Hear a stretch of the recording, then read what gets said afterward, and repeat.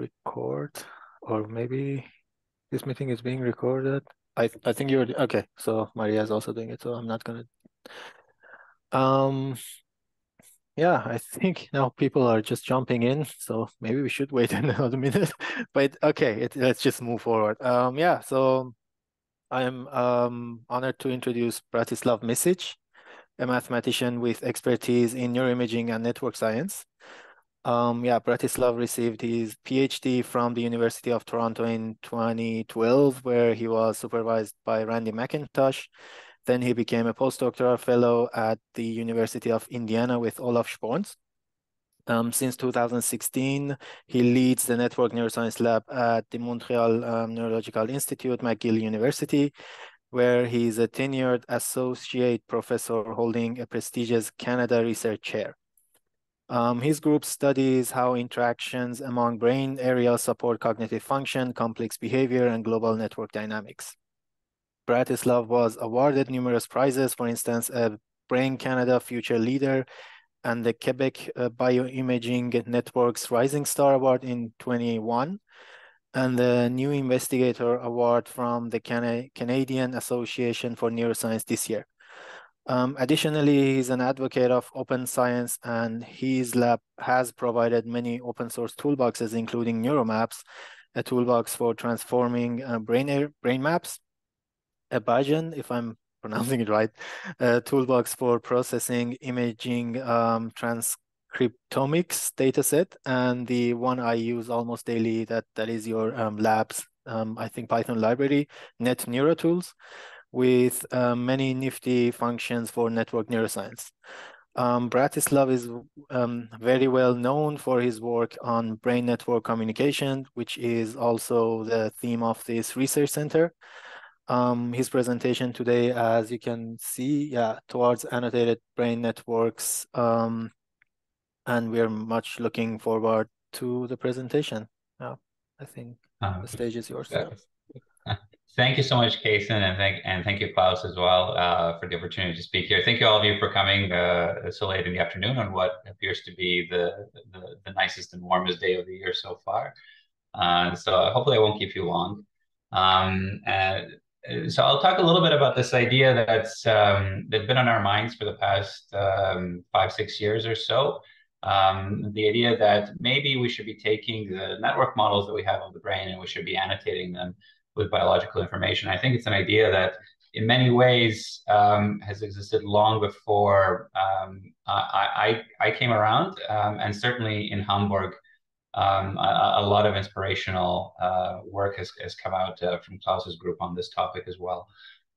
So I just wanted to start by showing you this picture. This is how I've kind of grown up thinking about the brain as a network or a graph of gray matter nodes that's interconnected by a set of white matter edges. This way of looking at the brain has been extremely influential. It's been very useful in the sense that it allows us to focus on the connection patterns and to try to understand the architectural features that support different aspects of perception, cognition, and action, and so on. But it's an inherently abstracted view of the brain. It's actually in a way a kind of a dimensionality reduction step, because we tend to, when we look at anything to do with brain connectivity, we tend to pretend that all the nodes are the same. But we know that all of these neuronal populations are not the same. We know that they can be different in many different ways, from the more molecular features such as gene expression, the arrangement of neurotransmitter receptors, to metabolism, the proportions of different cell types, laminar differentiation, intrinsic electrophysiological dynamics, and so on. And it's not as though this type of information is completely inaccessible to us. There are numerous techniques, and with the advent of kind of open data sharing now, data sets out there that allow us to get at many of these features. Many of these you can get with garden variety MR scans. You can get them with more advanced protocols. And like I said, you can get them also from other resources that are available to you. as we started to think about how we can bring different sources of information about multi-scale brain organization into our network models, we often would look at adjacent fields. And one of the kind of fields that we always look at from brain imaging, at least we find very useful, is in bioinformatics. And so with brain imaging, what we're doing is we're constantly generating reference maps about the brain, where are different cell types located, where are different neurotransmitter receptors located, things like this. But these maps will often come in very difficult to compare coordinate systems. As anyone who's ever tried to do this will know, many of the maps that you see in cool new papers, they're often shared ad hoc. You have to email someone in another lab who knows somebody else in another lab in order to get that map of, I don't know, the glycolysis or something like this. And many times they'll talk as well, when you compare brain maps, you're not really taking into account spatial autocorrelation, and the methods have been so far very permissive. So if you were to have a new map, you have some task activation map in fMRI, or you have a case control difference in cortical thickness or something, how do you cross-reference it with other canonical maps? Ideally, that's actually what you want, right? Like you go through your workflow and you generate a new map, and you want to know, does this map of disease or of a particular type, does it co-localize to something else that can then inform my future experiments? Does my disease map co-localize with a particular cell type? Does my particular task activation map co-localize with a particular receptor? And in adjacent fields like genomics, this is actually a very common workflow. So these new maps are routinely compared to establish reference maps for very complete structural and functional profiling. I'm showing gProfiler here on the right, but there actually exist numerous such libraries in genomics and metabolomics as well, where these are living data sets that are continually updated, so that when you have when you generated a new read or something like this, you can easily go and compare it to what's already there. So we try to do something a little bit like that with a tool that we've called NeuroMaps, and it's really just a play on the word Google Maps, kind of like a Google Maps for the brain. And the idea, and so I'll tell you a little bit about some of the work that we've been doing in this domain from the perspective of NeuroMaps, although that's not necessarily kind of the main point. But it's a Python toolbox, and the idea is you can come in with any kind of brain map that you like. The toolbox then has kind of three components that you can use independently of each other, or you can use in a single workflow. But one component is that we provide you with a set of transformations to go among the different neuroimaging spaces. We provide a library of different reference maps about brain structure and function. And then we provide a suite of spatial null models for comparing brain maps. And then you can use this to get an enrichment score for your map, whether your map is enriched in different biological features. So I'll take you through each of these in step and use this, like I said, as a vehicle to talk a little bit more generally about this problem of annotated brain networks. So the library is kind of the most fun part in a way, because what we've done is we've kind of, in a very artisanal way, we've curated a library of original space reference maps to do with different things about the brain. So we have this very broad category that we call microstructure. So this has both information from MR, but then also from other different techniques, including, for instance, from PET, we have this beautiful map of synapse density from the UCBJ tracer. We have different measures of metabolism from different perspectives, again, both BOLD and PET. We have different measures of cortical expansion. So these are areas of the brain that undergo the greatest expansion, either during evolution or during development. We've also got information both from source resolved MEG and from intracranial EEG for the different canonical electrophysiological frequency bands and the spatial distribution of those power maps. So delta, theta, alpha, and so on. As well as the kind of the intrinsic timescale map that everyone likes to look at, and so on. We also have information from cross-referencing with the Big Brain Histological Atlas. We have the thicknesses of the 6 different canonical layers across the brain. And using information from the Allen Human Brain Atlas and cell type deconvolution, we've derived a set of maps for different types of cells as well.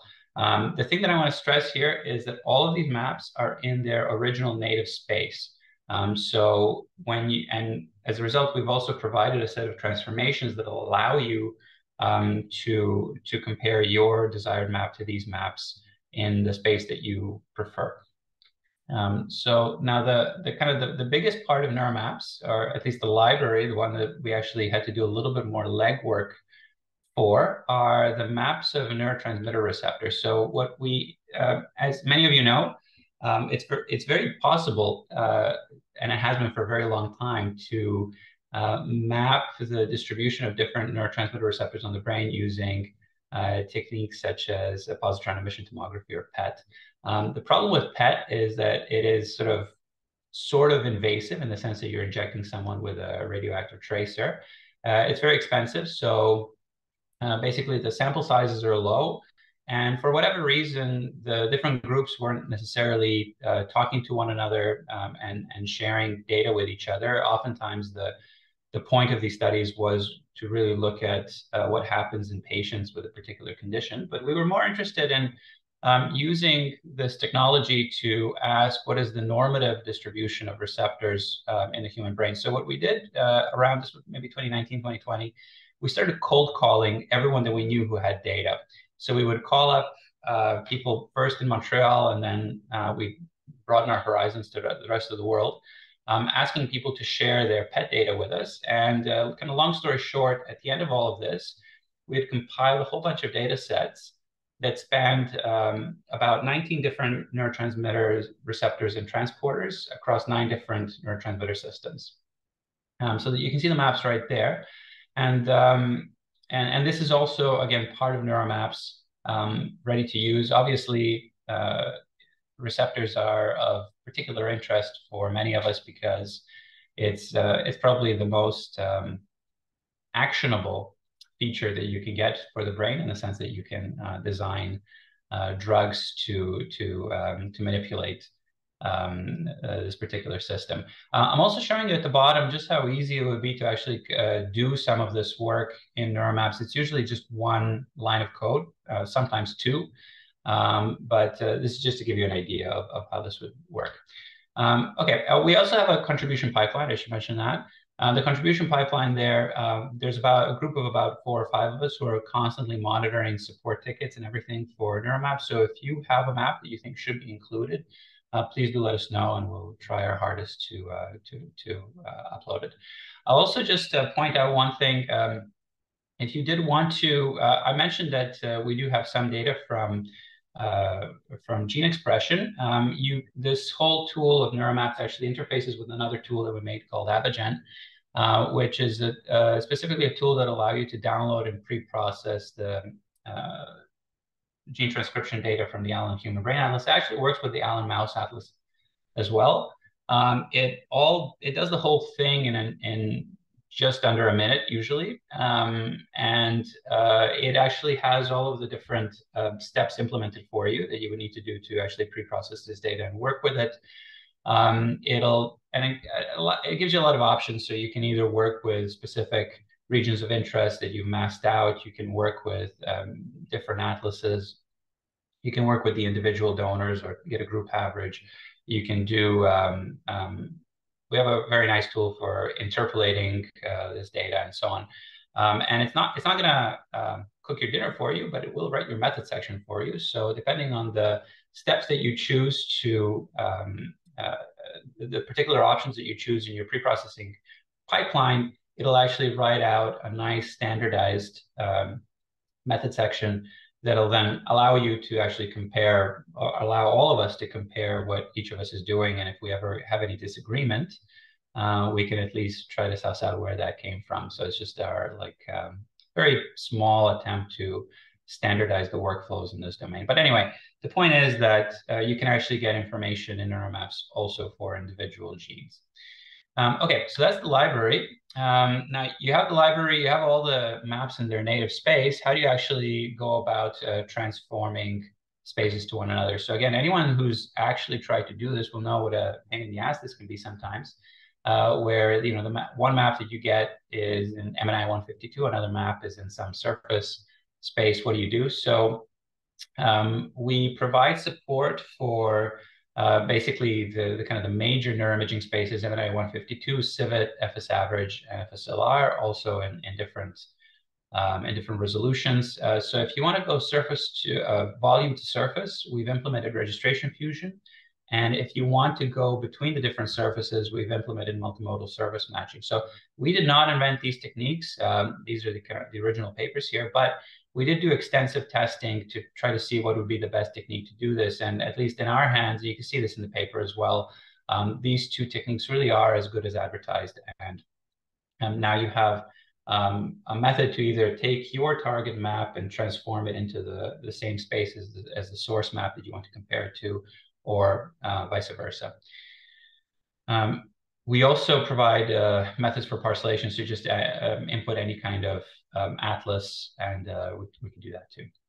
Okay, last but not least, the spatial nulls. So anytime you want to compare two brain maps, anytime you want to compare two brain maps, really what you're doing most of the time is a spatial correlation.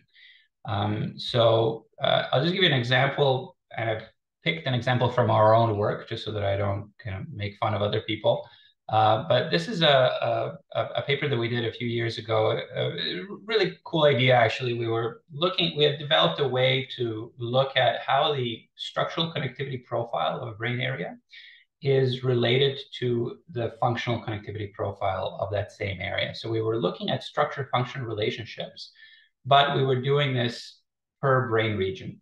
And what this is showing you is how well structure and function fit together in different brain areas. And we've chosen this particular way of showing you things to emphasize areas where you have actually lower structure function coupling. So those are the bigger circles here. You can see that this actually looks very much like that famous unimodal transmodal gradient, or the natural axis.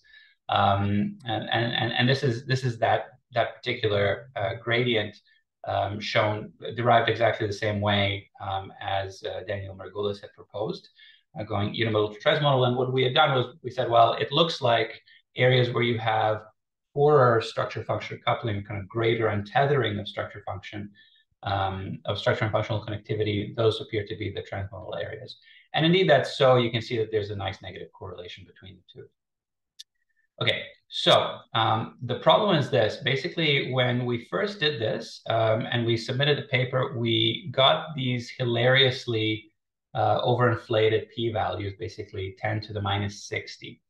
And one reviewer said kind of, well, that's a cute story, but everything that you're doing is wrong.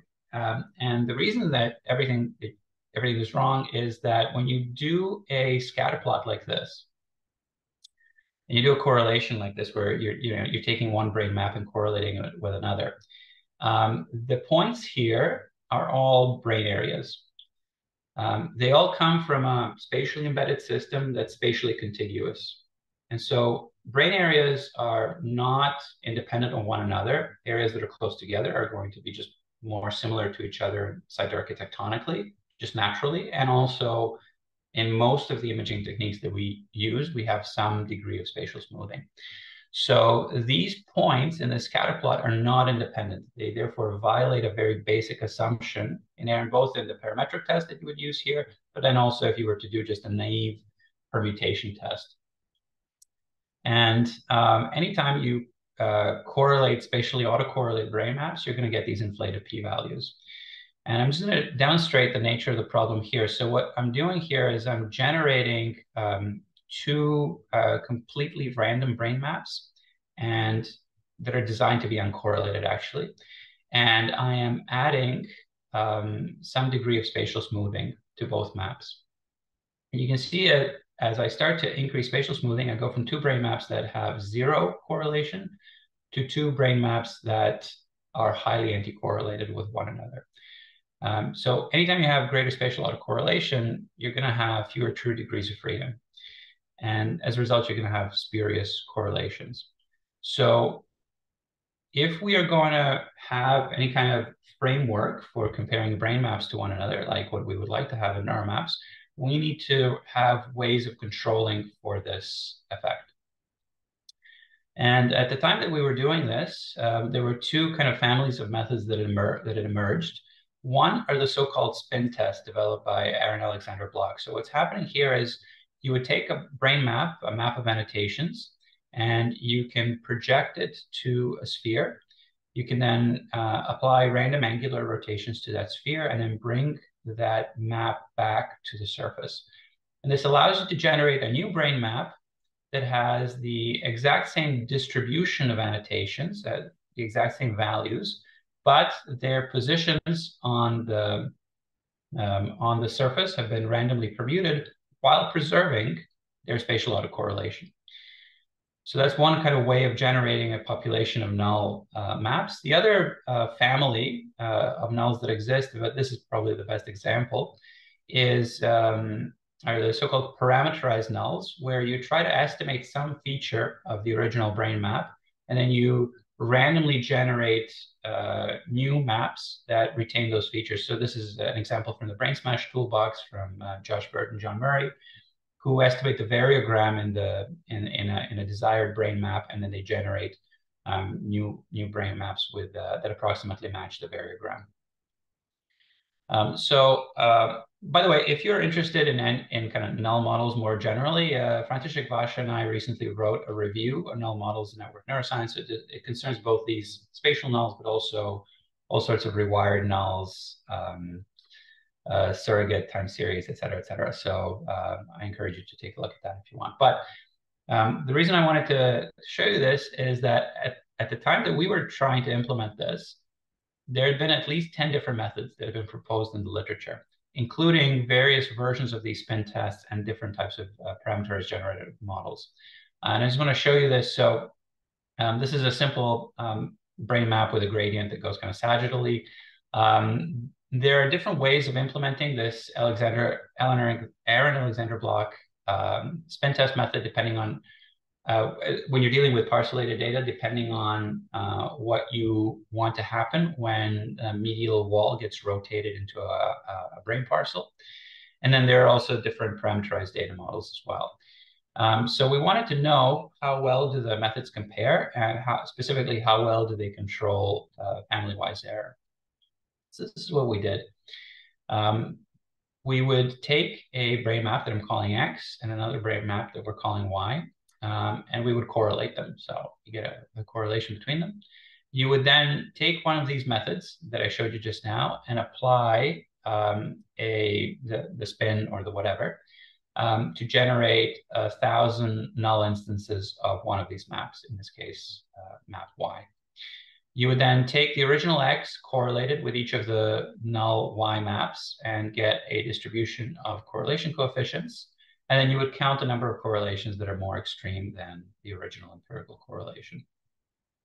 You would then normalize this. If you ran this 1,000 times, you would normalize this by 1,000 to get a p-value. And then the number of p-values that are less than 0.05, that's your family-wise error. So this is what we did. We wanted to know, first of all, how the methods compared, but then also we wanted to know to what extent were they dependent on spatial autocorrelation and on the parcellation and the resolution of the data. So what we're doing here is we're generating brain maps by placing Gaussian random fields on a grid, and we're projecting them to a surface, actually to the FS average surface. And this little parameter alpha that you're going to see for the rest of this slide, it's a parameter that allows us to tune the extent of spatial autocorrelation in our data. So you can see that as we increase spatial autocorrelation, the maps look smoother and smoother. That's good. This would be an example simulation where we have two brain maps with a desired correlation of 0.15. And then first of all, just a sanity check. Here we're looking at the if we do this many, many, many times with random maps and we start increasing spatial autocorrelation, what happens to the correlation coefficients between pairs of maps? So you can see that as you start to increase the spatial autocorrelation going from alpha 0 to alpha 3, you start to get these wider and wider distributions, meaning that very frequently you get brain maps that are highly correlated or anti-correlated with one another. But obviously this is spurious. So it works exactly as it should. And then now we start comparing the different methods which we implemented. So what you're seeing here is the false positive rate on the y-axis, and you're seeing the extent of spatial autocorrelation on the x-axis. The kind of desired rate of 0.05 is shown here in dashed line. What you can see is that, first of all, almost immediately, the spatially naive methods, so the ones where you just kind of do a naive permutation, or you use the standard kind of student's t to get the p-value. Those immediately kind of just shoot off into space. Almost immediately, you start to get nearly 100% false positives.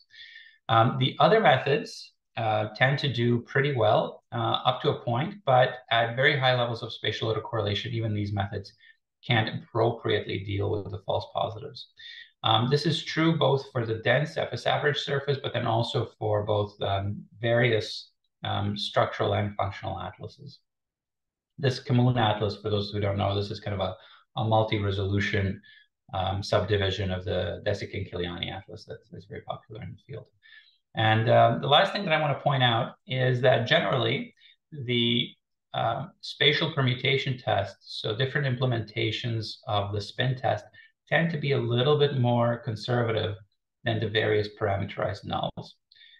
But as I said, neither class of methods can completely control the false positive rate at very high levels of spatial autocorrelation. So the thing that I want to get across here is that naive nulls are completely inappropriate for significance testing when you're comparing pairs of brain maps. The choice of particular null will depend on the context, on your research problems. So we do find that these spatial permutation nulls tend to be the most statistically accurate, but you can really only use them when you have cortical surfaces. So anytime you have volumes and you can't go to the surface, anytime you have subcortex, cerebellum, anything like that, you're going to want to use one of these parameterized nulls, preferably the BIRD 2020 Brain Smash toolbox. But the good news is that the spatial nulls really are mostly parcellation and resolution invariant. So you don't necessarily need to pick the null that specifically fits your atlas. So that's a very roundabout way of just telling you a little bit about this topic of spatial null models, which I think is very important, but also just to say that all of these methods are implemented in the NeuroMaps toolbox, and they're ready to use it. Again, it's very simple to implement them, as you can see here from this example snippet of code. Okay, so that's the entire toolbox. I just want to show you how this might work in practice, what you might want to do with something like this. So this is an example from a recent paper where we took data from the Enigma consortium. So this is a consortium that collects data on various diseases. In this case, these are 13 psychiatric, neurological, and neurodevelopmental disorders.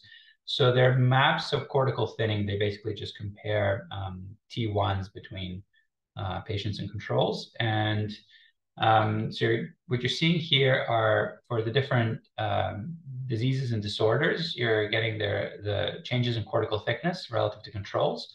And then we use neuromaps to ask, do these patterns of cortical thinning co-localize with any particular neurotransmitter receptor or transporter?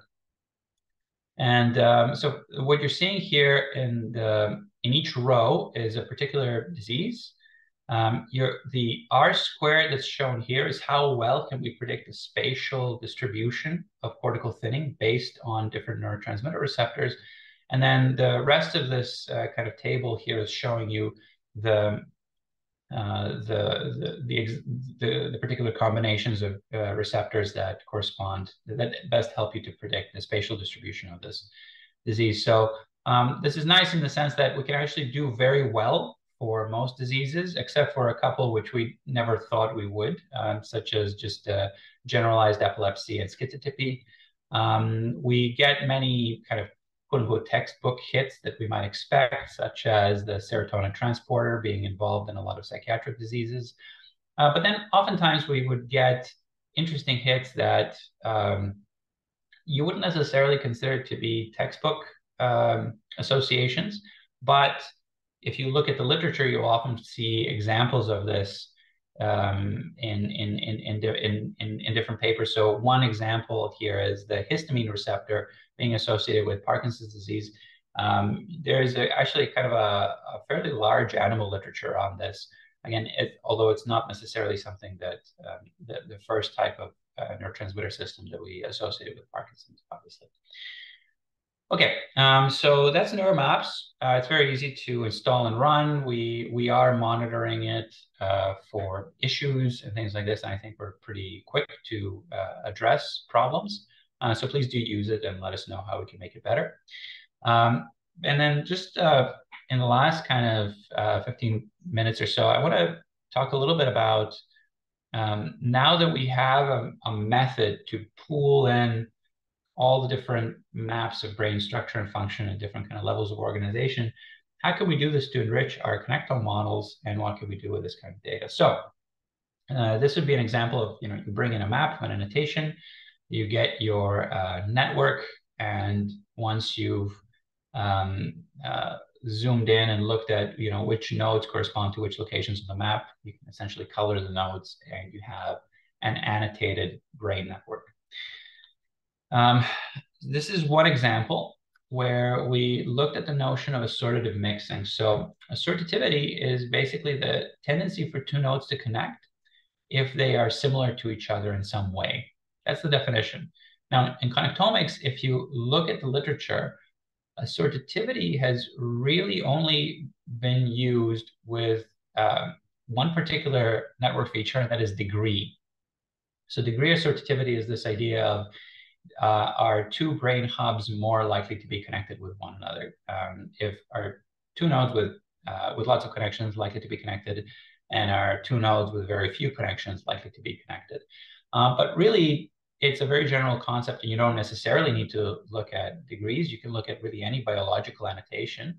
And this is how you would do it. Basically, you have node I and node J. You have, their metabolic score or thickness in layer 4 or something like this, and you basically correlate the two.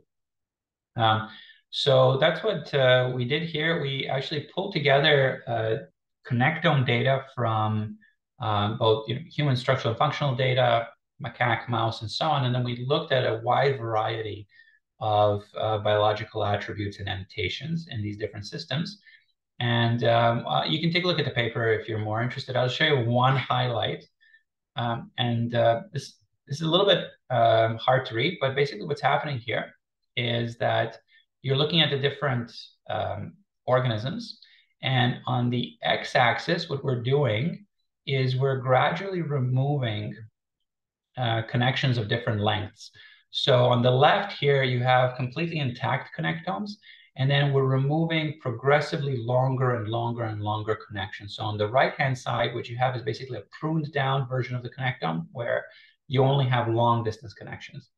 And on the y-axis, you're seeing the assortativity of these networks with respect to different biological annotations. So what you're seeing is that basically you go from occasionally assortative, although sometimes not even significantly assortative networks, to very disassortative networks, meaning that when you have only long distance connections, areas are much more likely to be connected if they have very different annotations to one another.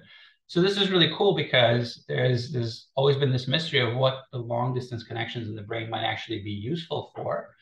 And what this is showing you is that they serve to actually connect neuronal populations that have different microarchitecture, and therefore they help to potentially diversify the inputs that you're exposed to.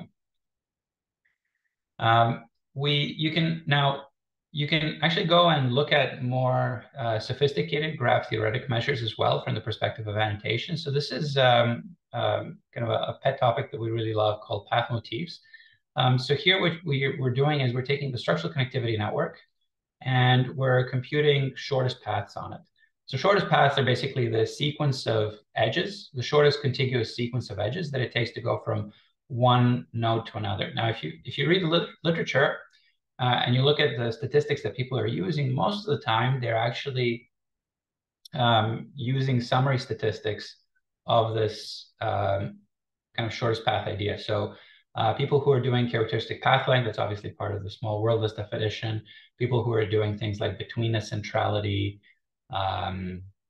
closeness centrality, things like this. These are all measures that tell you, on average, what is the proportion of shortest paths that go through a particular node? What is the average shortest path in the network, and so on. People very rarely actually look at what sequence of brain areas is encountered along a path. So these are presumably important communication pathways. And as a signal travels from a source node to a target node, it's going through a series of neuronal populations that are presumably somehow transforming the nature of the signal. And as you're going through different types of circuit configurations along the way, presumably the nature of that signal changes. So we wanted to know whether we could trace out the specific paths in a network and annotate them with a particular feature. So in this case, what we did just as a proof of concept, we took functional connectivity in the same participants. We again derived this unimodal, transmodal, or natural axis, and we labeled the nodes along a particular communication pathway according to where they sit in this putative unimodal, transmodal hierarchy. And what that allows you then to do is trace out a series of these so-called path motifs where you can ask whether paths are going up the hierarchy, down the hierarchy, et cetera, et cetera.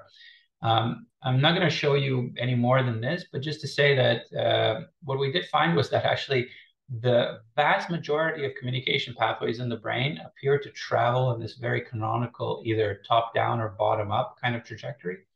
And the very, very small proportion that ever change their direction along the way, something like what you might be seeing here, all do so in the attention-related areas and networks. So this shows you that at least the anatomical connectivity of attention networks supports kind of rapid transitioning between bottom-up and top-down processing, or at least provides the infrastructure for something like that. Okay, so another thing that we very much like to look at is structure-function coupling. I showed you a little bit about these efforts to look at the extent to which we can predict functional connectivity from structural connectivity in different parts of the brain. That's that same figure right here. So this is showing you that in unimodal cortex, there is a good concordance between structural and functional connectivity, and in transmodal cortex, there is poor concordance between structural and functional connectivity. Now, obviously, one of the most important biological annotations is going to determine the extent to which you have structure-function coupling is the distribution of neurotransmitter receptors, because they modulate firing rates and so on. So what we asked was, well, if the distribution of neurotransmitter receptors is that important, would it actually help us to improve the prediction of function from structure? So what you're seeing here is, like I said, the map of predicting function from structure. So just from structural connectivity. This is predicting functional connectivity from both structure and from the distribution of neurotransmitter receptors. And what you're seeing here is that basically for most areas, we get this quite a significant boost in predictive power. In other words, adding information about microarchitecture and adding annotations to our network models can help to make our models more vertical and also more just better overall. The last kind of line of work that I'll show you to kind of just cement this idea that annotations are very important is in the domain of disease modeling. So we and others have been looking a lot at the domain of neurodegenerative diseases. And here there's been a consensus over the last 10 or 15 years as to how or what the mechanism is, the molecular mechanism. Basically, in Alzheimer's disease, Parkinson's, FTD, ALS, and so on, what happens is that normal proteins, for whatever reason, misfold. And when they become misfolded, they when they come into contact with other normal proteins, they can cause those proteins to misfold. And when enough of these misfolded proteins accumulate in a cell, that cell dies and you get atrophy. Now, the key discovery has been that these proteins don't just diffuse spatially, isotropically, rather they diffuse transsynaptically. So they only seem to travel via axons and go from cell to cell via synapses. What this means is that we can take brain networks and we can model the spread of these misfolded proteins like an epidemic that takes place on these brain networks. And we can use these computational models to try to predict the spatial patterning of atrophy in silico, and then we can compare this to actual patterns of atrophy that we get in different patient populations. So in each of these diseases, the actual protein is different, and the starting point is different, but the mechanism is the same. And so what I'm showing you here is work that we did trying to predict the spread of misfolded proteins in Parkinson's disease. So this is here the protein is called alpha-synuclein, and where the annotations come in is this. What you're seeing here in blue is how well we can predict the spatial patterning of atrophy when we assume that all brain areas are synthesizing and clearing these misfolded proteins at the same rate. But we actually know the protein that codes for the gene that codes for this particular protein. It's called SNCA, codes for synuclein. And we also know the gene that codes for the enzyme that clears alpha-synuclein, something called GBA. And so what we did was we simply took the expression values of these two genes from the Allen Human Brain Atlas, and we said, we're going to run a simulation where the synthesis is proportional. The regional differences in synthesis are going to be proportional to the expression of SNCA, and regional differences in clearance are going to be proportional to the expression of GBA. And when you do that, you see that you can actually boost, that's what's shown in red here, you can, again, boost the predictive power of both of these models, despite the fact that we're not adding any new parameters to the data. And you can play this game in much more detail. This is just an example from, we did something similar in frontotemporal dementia, but here we actually could pick the specific genes that correspond to the different genetic variants of the disease, and we can make these sort of almost tailored to different subpopulations of patients. Again, we can predict the spatial distribution of these of this disease much better if we include information about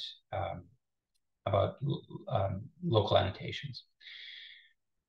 And then kind of bringing this whole thing together, obviously we like the idea that local molecular annotations are important for predicting the spatial distribution of a disease. We also, because we're primarily a connectomics lab, we like the idea that something about network architecture is going to help you to predict which areas are going to be most vulnerable to a particular disease. So what we did is we kind of did a massive death match of different local molecular predictors and different connectomic predictors in these different diseases. So again, we went back to Enigma and we looked at the spatial patterning of different diseases.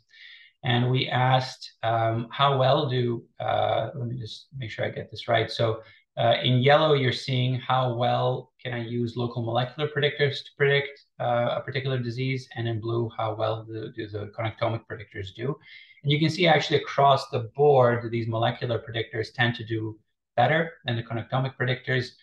Later on in the paper, we show that actually they tend to account for different portions of variance, so you can actually even put them together to do much better. The cool thing here is not only are the local molecular predictors really good, but actually the single best predictor is this receptor gradient that we have here that we derived from the receptor data set that I told you about earlier. Okay, so I don't really have any concluding slide, except to say that I really hope I've convinced you that we have the means, we have access to data from a variety of sources that will help us to make our network models more biologically plausible, more veridical, and that can really, by including information about annotations, we can make our inferences stronger, more interesting, and set up future work in a much better way. So thank you very much for your attention, and I'm really happy to take questions.